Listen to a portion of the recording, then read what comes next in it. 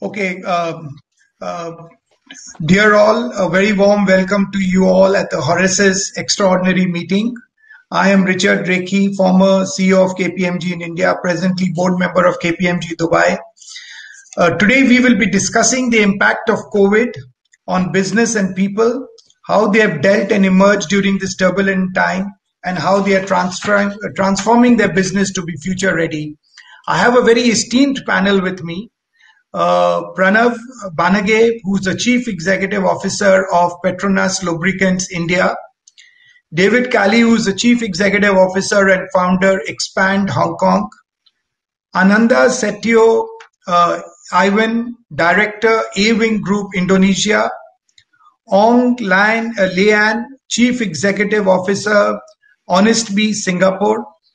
Toshihiro Toyoshima, Chief Executive Officer Mercuria Investment Company, Japan.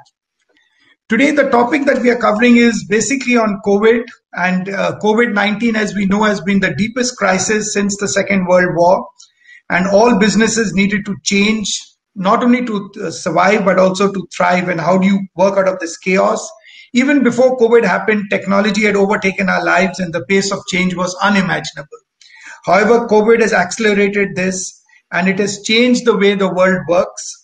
The DNA of our workplace ecosystem in many ways are requiring special demands and a very different view from business professionals. This has challenged even the most robust business continuity management programs that we have put in place, with sudden and urgent tasks to adapting to the new operations and also keeping the organization future ready, and also how do you deal with the employees, the upper management and the C-suite. Resilience is a big word that has come up today. Rigidity is no more there for people. You know how organizations were very rigid earlier. Organizations need to reimagine both the workforce and the work design to be resilient. And how do we respond to this change repeatedly? Because this crisis is not over. We are still in the midst of the crisis. And how do we actually go back to scale? This has also been a test of leadership, the test of the character of the leaders, as to how they respond to the stakeholders and what stance are they taking in dealing with with the pandemic related disruptions, or addressing workplace anxiety and emotional well-being of employees, or rebuilding stakeholder trust after workplace casualties. There is intense public pressure on corporate leaders to behave in ways that are morally and socially responsible. Such testing time requires transformational and visionary forms of leadership, and these leaders who need to communicate a future image to followers, inspire them to identify with that vision and reach beyond their own immediate self-interest, and motivate them to contribute to its realization. What leaders have to realize that it's when a crisis hits, you just can't rest on your laurels and to think that everything will move along normally. Every captain needs a compass, especially in these uncertain times of technology and social upheaval. And there is only organized with an eye for the future who react quickly enough, not only to survive, but to thrive. Agility has been a big word today. Agility, our traditional way of working and building organizations have changed. Organizations now need to foster an agile culture which can seamlessly adapt to the changing market needs. This involves practices, values, and behaviors that enable the business to become more resilient, flexible, and innovative. This extended period of uncertainty, it's been more than a year that most of us have been in lockdown, semi-lockdown. You're not able to travel, have forced businesses to reinvent. Doing our conference in this form is itself a testimony of this. A company's continuity is at least as important as its profit margin. HR deserves as much attention as the product team. Thanks to COVID, innovation's future will be broader and more humane. The future of work will require realignment in business continuity planning. And today, I think, many companies, just to cut cost, have been removing employees, and doing something in haste will actually impact the moral of organizations, the impact which will be seen in terms of lower productivity, etc. So putting people first, caring at the core of the heart of the business agenda for many has created a new sense of camaraderie, reinforcing connections And even while people were working remotely, and a sense of caring and support for people's well-being. Well-being has become a big option. New workspaces are being designed to be safe, inclusive working environment, and redesigning the business as usual with new business models and getting ready for the future with the next gen agility. With these few words, I will now request one of my panel members, David, with the first question. David, China has staged a dramatic economic recovery amidst the pandemic. I mean, it is really noteworthy. And can you share your views on how China bounced back and the general business environment in China post-COVID? And what is the general business environment in China post-COVID? Thank you.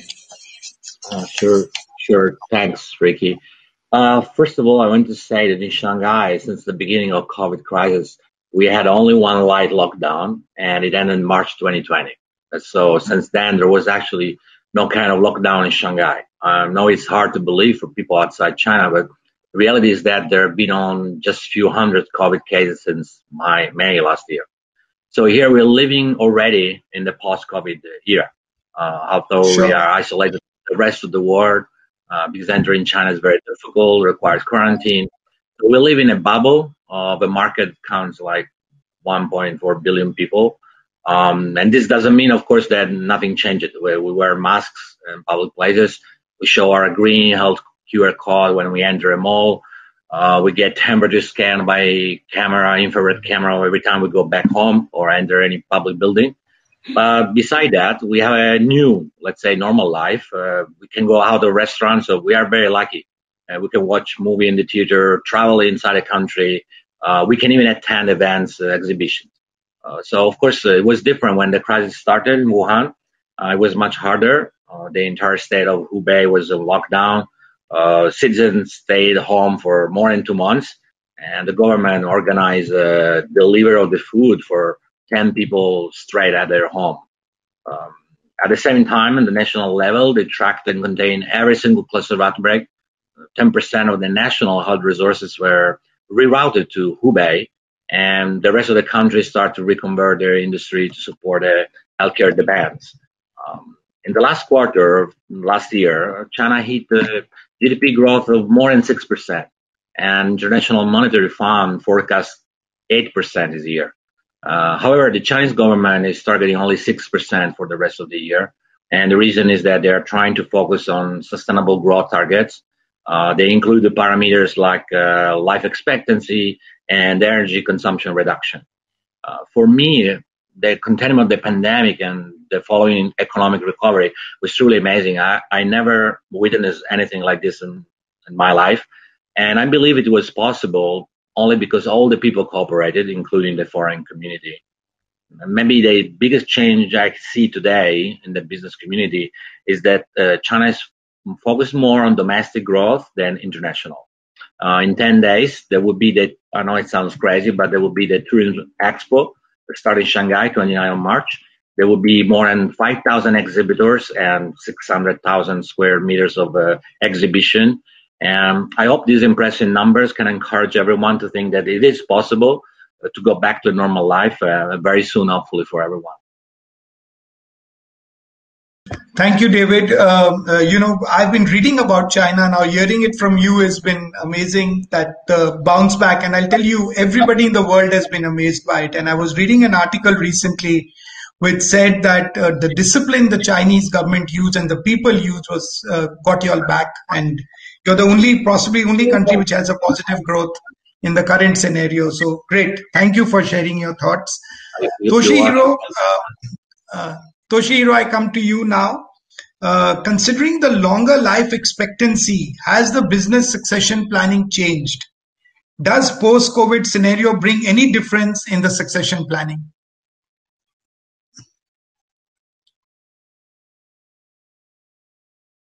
You'll have to unmute. Unmute, please. Yeah. Sorry, I forgot. I'm in private equity business. I'm investing into various companies, and many of them are related to business succession. Well, aging society is a trend all over the world, but especially so in Japan. 20 years ago, the population of the age 65 years or plus has been around 20%, but now it's 30% in Japan. And so people naturally after age 65 start to think about their retirement life. But as the healthy life is extending longer and longer, there's naturally the attachment for these people to keep working and keep staying in the power or keep earning the money, whatever. So the actual age of the business succession in Japan has been delayed and delayed and delayed alongside with the aging society, and especially in recent 10 years, the economic cycle was so good. So they are enjoying the expansion of the economy while enjoying the healthy, longer business life. But then the COVID-19 really, which hit hard more on the senior people, is changing the perspective of the life. And once you become over age 70, you start to think the lifespan from reverse. Maybe my healthy remaining life is 10 years. And maybe I can live 15 years, but maybe healthy 7 years, 10 years. And is it so important for you to earn more money or to be in the control of more power? That will become the big question. And especially after experiencing certain downturn of the economy, it takes minimum 3 years to get the business back to the same stage. So people start to think what's worthwhile for them to do right now. And our business is private equity firm. So traditionally in Japan, maybe 80% or 70% many years ago of the business succession was to the family. Maybe in Chinese big companies, it may be so still. But now people are changing their mentality and more. Maybe currently around 50% of the companies, non-listed enterprises, being sold to the private equities or the third parties. Of course, some of them can be come under consideration. So I have seen, so we have been running the current buyout fund started in 2016, and we are investing maybe 2 companies, 3 companies a year. But once the COVID-19 started, before the COVID-19, the valuation of the company was getting higher and higher, and actually it's a US trend. Now, EBITDA, which means the EBITDA, the value of the company, multiple by the cash generating power of the company in the US is well over 10 times. It has reached 14 times last year. In Japan, it's still around 7 times, quite reasonable. But prior to the COVID, it was going up and up and up. But once the economy was hit by COVID, the transaction stopped for half a year. And then suddenly the inquiry of the business succession is getting very large. That's a big difference in a way of people thinking. And the last thing is that the government is borrowing a huge amount of money, which is going to be passed on to the younger generation. So I truly think it is very important to accelerate the change of the generation post-COVID. Thank you.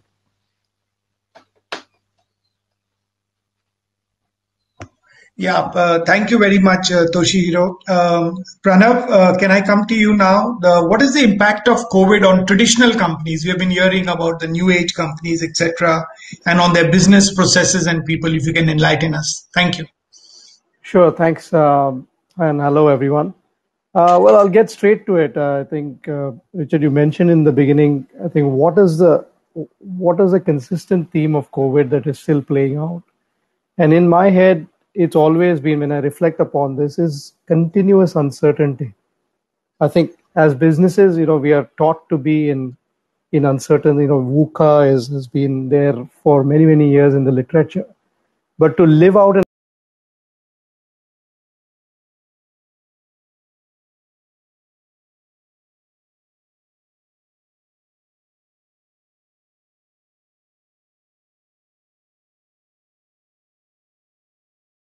is like uncertainty of demand. There is a very low to an extreme spike of a demand that is happening in the markets in Southeast Asia, uncertainty around personal safety, and then, of course, uncertainty on the supply chain, which I will probably talk about later. So this continuous uncertainty, what does it translate into different aspects of the organization is really the key reflection point for me as I see. And the translation of uncertainty on different organizations is different. So like for Honestbee, which is a digital native company, would be different to a, say, a typical oil and gas or logistics or these kind of very traditional sort of setups. So what is the translation on people? Like people, obviously, they don't know whether I'm going to be in business tomorrow, whether I'll have my job tomorrow. Am I going to be safe? Is my family going to be safe? When you talk about processes, we are talking about processes, can this process deliver the outcome that we wanted because we designed it so many years ago? Can this process run remotely? I mean, I don't need to go there, etc. So those questions come up. And last on this point, which you also touched, is decision making of uncertainty. I mean, what kind of decisions do we make under uncertainty?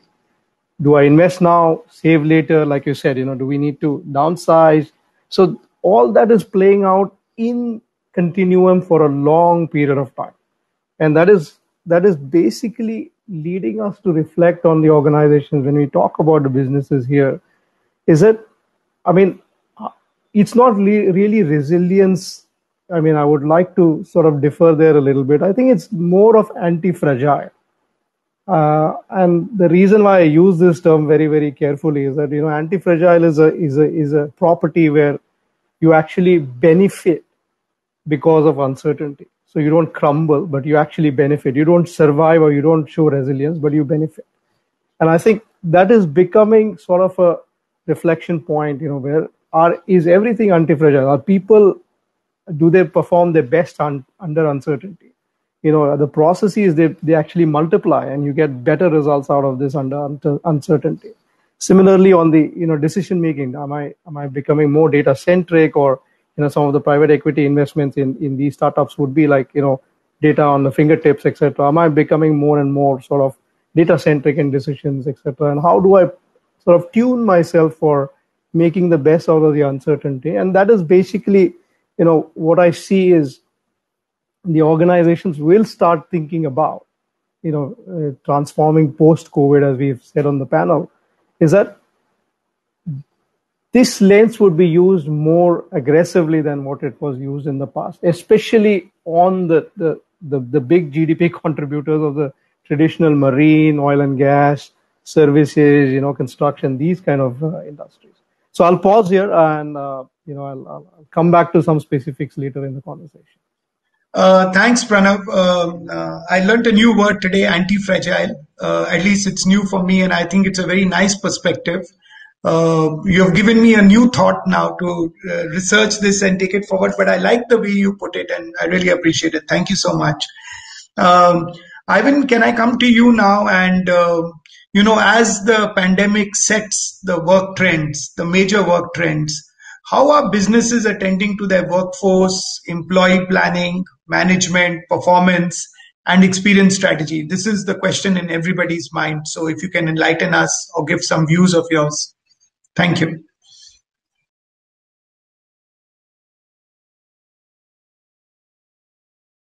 Hear you. Ivan, we are not able to hear you. Not able to hear you. Maybe take off the headphone. No.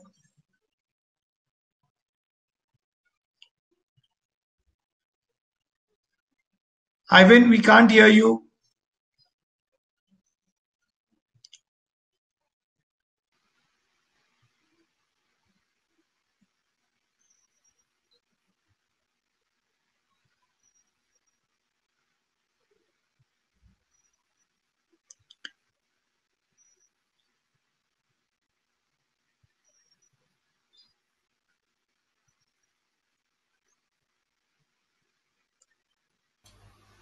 Maybe you can change the order. Yeah. Okay. Yeah, I can change the. Correct. Yeah, change the order. Okay, Leanne, can I come to you, please? Leanne, with all your experience in acquiring businesses. Recently, you just completed a deal and you were so busy in it. Very good news from a COVID point of view that deals are getting done, etc. Ivan, I'll come to you. Let me finish with Sure, sure, Leanne. sure. I'll come to you. Uh, so, the one big topic that came up was on cost.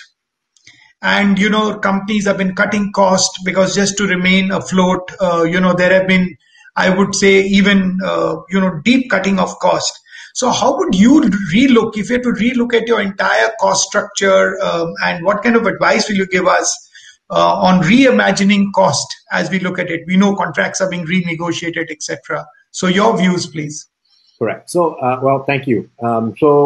Just introduce myself. I'm Ong Lei An, the CEO of Honestbee, and also the founder and director of West Star Group. So, just to give you a perspective of what we have done, the biggest challenge in, I guess, during a COVID situation and moving forward in the post-COVID situation is to take a good hard look at the entire organization. So, what you will find is that in our situation, we actually had to basically downsize the company. So some of the operations, we took the difficult decision at the start to basically, I guess, one, remove maybe the non-performers or the people that will probably not do so well in a less controlled, regulated environment. So the type of profile of employees that you hire will, I guess, become different now, right? So previously, in a more formal setting where you are in an office, where there is a proper chain of command, you're giving instructions to your staff to basically get stuff done. It's much harder to do that when you're actually working remotely. So in such situations, then you're looking for a different type of employees, right? They are more independent, they are more self-starters, they are more people with initiatives. Rather than being told what to do, you now have to get employees that are more anticipatory of what the company needs or what the issues are and are able to basically either flag up or resolve issues that show up on the fly, right? So people who are more, I guess, independent. At the same time, for the company, whilst we reduce headcount, we actually have to spend more on the technology platform itself, right? And why I say that is, in order for people to be effective working remotely, they need access to data, information, connectivity, right? Whether it's a Zoom feature, whether it's Google Meets, in the back end, you're going to have your accounting systems online. You're able to basically get information on the fly. For example, if you have, customer service handling a customer. Now, you might have broken up your teams into separate shifts. The question is, how do you hand over from one shift to another such that the customer still enjoys the same level of service, even though it's a different person handling it, right? So the conversations that basically took place yesterday from that time, how does somebody else take over at that point? So these kind of situations, you would need, good management in terms of information by putting together handover notes, CRM systems to be able to maintain the seamless handover to the next person that's basically taking over, right? Nothing is more frustrating than a customer giving the whole story and then having to repeat the same story 4 times over because 4 different parties are handling the same matter, right? That really upsets the customer. So you need to be able to handle that. So as an organization, the investment has to be on technology platforms that allow customers to feel engaged, right? And employees to be able to deliver the service to the customer. Because as an employee, you can imagine, right? You walk into a situation where you don't know what's going on. You've just taken the file over from somebody else and you've got one irritated customer. And your first question you ask them is what? What seems to be the problem, right? And that the customer is going to blow their top, right? Because he's going to have to repeat the whole story and the entire saga, and that's just going to ruin the experience they have with the customer. So ultimately, we're all in the service business, right? We're all there serving a customer, right? Otherwise, we're not in business, right? So the question is, how do we make it in a way that the customer feels engaged, feels that we understand their problem, and are able to resolve it in as quickly as possible, right? Again, no good if there's a problem and you tell the customer, "Oh, I'm going to come back in a week," and and get back to you. So it's not only demoralizing for the customer, it's also very demoralizing for the employee. So as an organization, when we cost cut, we also need to look at putting together additional support that allows them to do this, right? The other thing that we have also noticed in a big way is the use of data, right?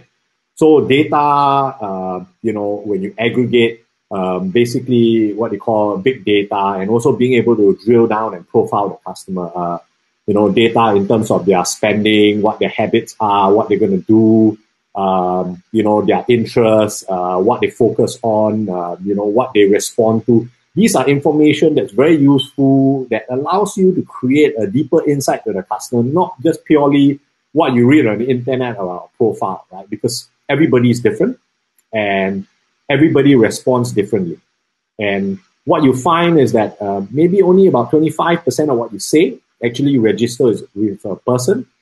A lot of it, or the face-to-face communication that we used to experience before COVID is lost.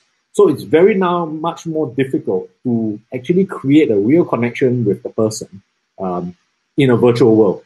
So that's the downside, right? So whilst it's very easy to say, hey, look, let's just meet virtually, it's difficult to build a level of trust and rapport without actually meeting the person, right? I mean, I see you virtually online, but it's very different from me meeting you in person. So I don't think we're there yet in finding a solution of how to build that, but anything that basically gives you a deeper insight to the customer goes a long way in creating a longer lasting rapport and building a stronger relationship, right? So I'll leave it as here, but Yes. like I said, this is a real area that we need to address.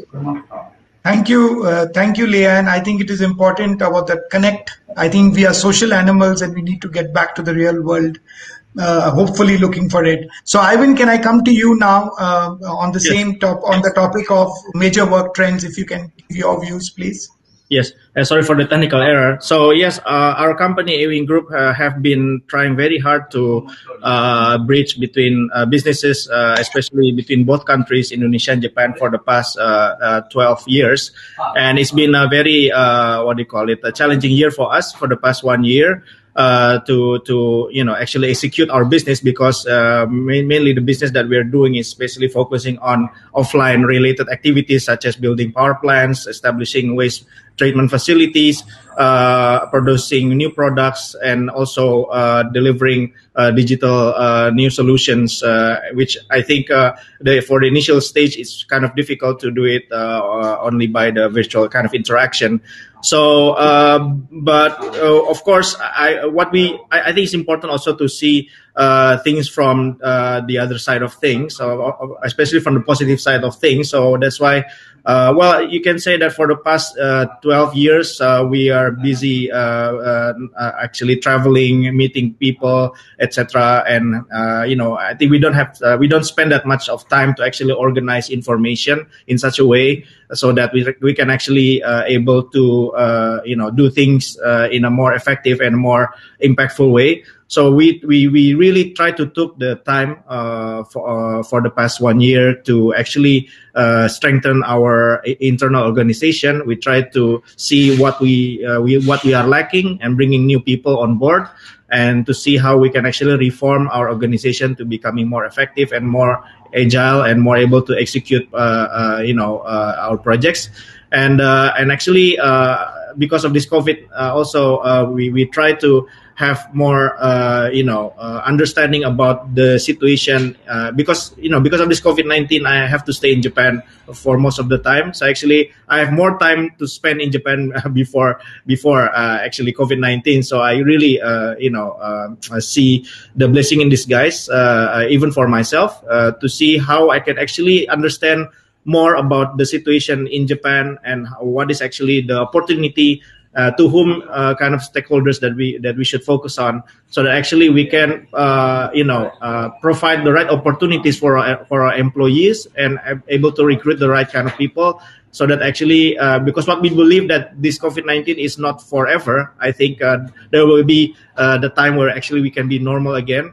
So I think, and actually the time is getting lesser and lesser. So we have actually to try to able to wrap up what we would like to do post COVID-19. So it actually, in our side, it's kind of a really exciting times to actually try to organize and to wrap up what the plans that we already have, and that's why we try to see the remaining time before we go back to normal in a positive way, so that we can actually able to make the right execution, and hopefully we can do a lot of things that we can make us more prepared for hopefully the next global issue, which I think it will be something related to climate change, food security, and all that. I guess that will be all for me from now. So maybe we can talk again in the later. Thank you, Ivan. Pranav, can I come to you on supply chain? What we have seen in recent years, many supply chains have been broken, and we have found they're not as robust as we thought they were. So are there any thoughts and the interdependencies between different countries, the cost and everything else? Any thoughts around this which you can share with the audience?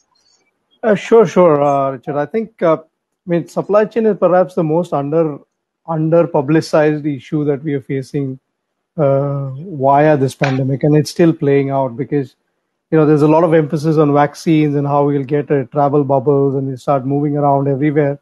So the human travel is taking a lot of airtime per se, no pun intended. But I think that the actual supply chains of the products from one country to another and from the whole stages of supply chain is really the one that will be the long-lasting impact of this kind of a pandemic. Because the unusual nature of this pandemic is that everything shut down at the same time. So we've never really stress tested a scenario where everything shuts down everywhere.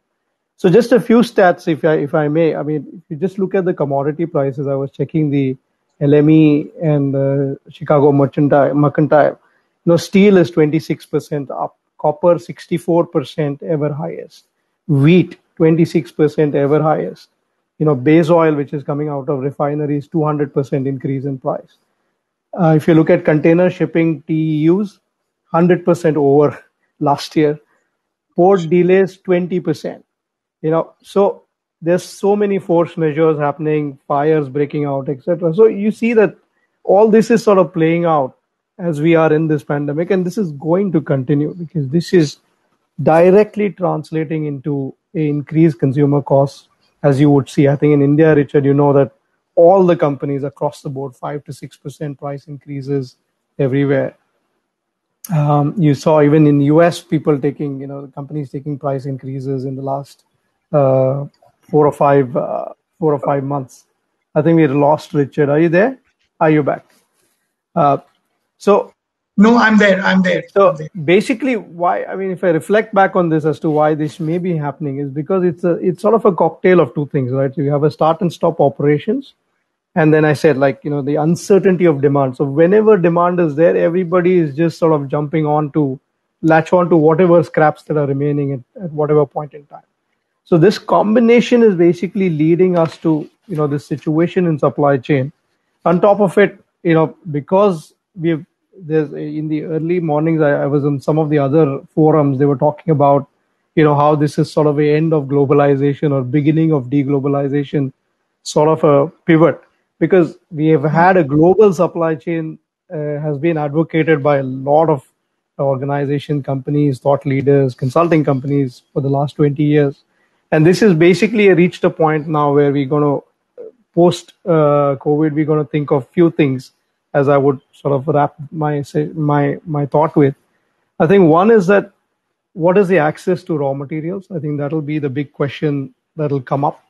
The second big question is that this really global strategy, I mean, making a toy is cheaper in China and selling it in Italy or wherever, I think that would be re-questioned, if not, may not be entirely changing, but it'll definitely lead to a sort of a reflection moment that, hey, does this really work in an uncertainty or in this kind of a situation?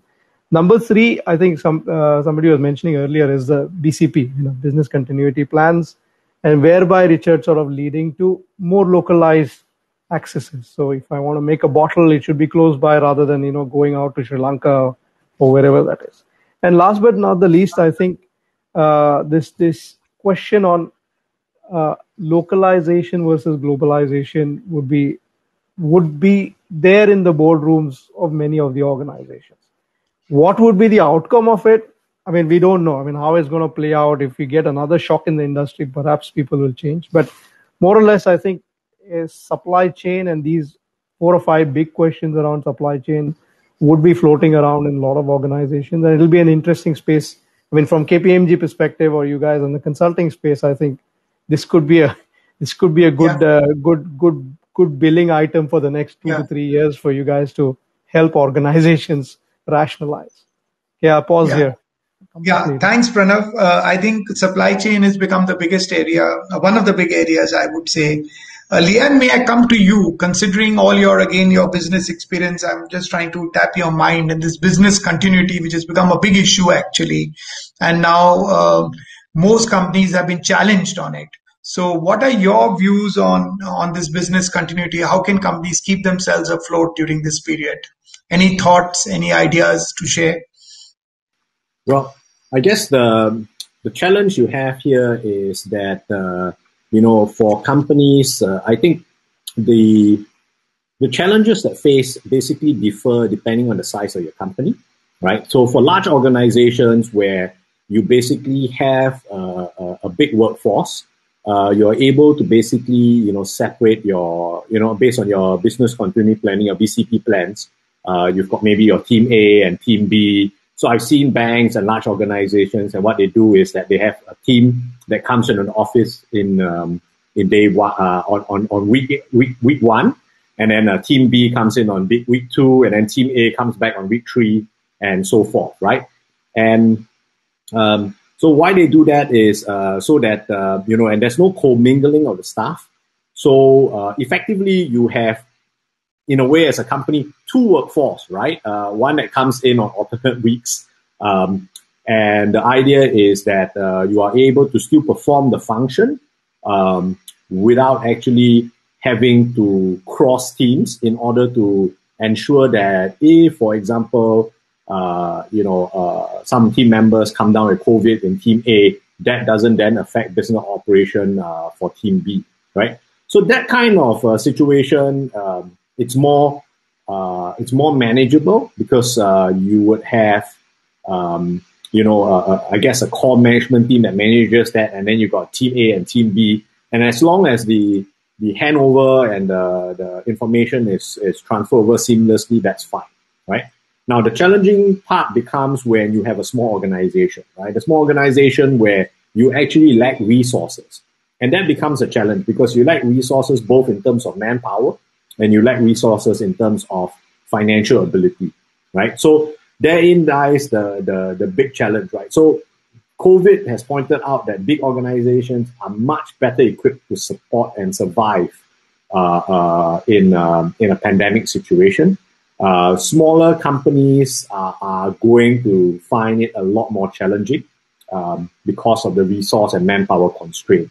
There isn't a very good way to basically resolve it, save for the fact that, you adhere closely with your health and safety regulations, your checks, your controls to ensure that, health is taken care of. Now, for example, a small business like an F&B business, right? You can't have 2 head chefs, 2 sous chefs, and a whole team because it runs off a fairly lean margin. And if you basically have 2 teams, you're just going to have basically a cost blowout. So in some situations like that, what you have to do is just run a leaner operation. Everybody's just got to work harder. And I can see that long-term trend for smaller businesses is probably to amalgamate, right? So i.e. to either merge or combine to try to scale in order to basically get economies of scale. Here in Singapore, we've been quite lucky. The government has stepped forward and provided a fair amount of financial and technological support for companies, right? But at some point, support is also got to stop. So in this post-pandemic world, I think our organizers got to look at it's not good enough just merely to hang on and to survive. I think people need to realize that things have changed and are going to change permanently, right? The vaccine is not going to fix what we have here, right? It's not possible to vaccine 7 billion people, right? There just physically isn't the kind of logistic capability to do that, right? So we're going to basically have to create workarounds. We're going to basically have to be vaccinated, maintain safe distancing, still have the checks, self-isolate where necessary, and create and a travel bubble, right? So it's going to be a hybrid solution. This thing is not going to go away, right? COVID is going to be like the flu. We haven't solved flu for the last 100 years. We're not going to solve COVID, right? We're going to be able to inoculate ourselves from this strain, but every season there'll be a different strain. And I think the sooner we accept this new reality, the better it is for us to plan how we're going to basically move forward. Thank you. Thank you, Leanne. We've got very little time. We just got less than 5 minutes and we've got 3 questions to go, 3 panel. David, can I ask you on artificial intelligence, advanced technologies, how are they reshaping organizations? Any views, please? Can I request to keep a little brief so we can try and get as many people on the question? Thank you so much. Sorry about it. Yes, okay. So I will start with a quick joke, very common this day. Many companies have a new chief innovation officer, and the name is COVID-19. I guess you heard it before. But all crises offer opportunity, and this one is not making exception. So the challenges are very high. It's about survival at the business is at stake. So what's before seemed a very risky investment into untested or dubious ROI technology, now it's actually the only viable solution to continue operation. In reality, the process had started before, and many MNC has adopted the startup practices like agileness, continuous innovation, you mentioned before, fast product iteration, MVP testing. But the crisis accelerated in this process. A few months ago, I read an ad of a job opening from Bosch China, and they were not looking for a CTO or a technical director, but a tech co-founder. And I was actually very surprised, but also intrigued. It means that the boundary between startups and corporation are getting much thinner. So among many small innovations, some mega trends are emerging. I will try to mention just a few because also we're running out of time. The first is a revolution in the healthcare. Vaccine arrived in less than a year. This was a true miracle, but it wouldn't have been possible without the progress on supercomputer simulation software in chemistry and biology. And Moderna was able to create this vaccine in 42 days. They did because they leveraged their scalable computational power storage on the cloud. The next frontier will be the AI-assisted drug discovery software. I'm working with one of these companies, Soft Mining. They are raising billions of dollars, and the first result is already possible to be tested. Another fast developing technology is the remote surgery. A few months ago in Italy, there was a successfully startup that actually completed an invasive thoracic procedure using augmented reality and remotely operated surgical robots. And talking about robots, this will be my last topic. All factories nowadays, they're heavily moving to fully intelligent automation. And the main driver in this case is not just saving costs, but being resilient, improving the resilience. So it may sound cynical, but the robots don't take sick leave, right? Okay, I was fast enough. Yes. I'm sorry, we have just run out of time. We'll be just going off the air in the next 1 minute. So I'm sorry I cannot get all my questions through. And but maybe we've got a little more time. I just got a message saying that maybe you could ask. So can I come to you, Ivan, and ask you what is the emerging? We just heard from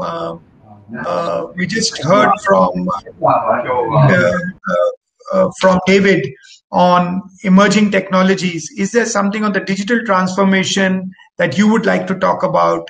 And what kind of activities in this post? We're still in COVID times. How do we deal with it? Ivan? Okay, very shortly, Rekhy. And so I think digital, I think, is important. But I think what's more important is how we should use this digital technology. And what we have learned after this pandemic is that how we can make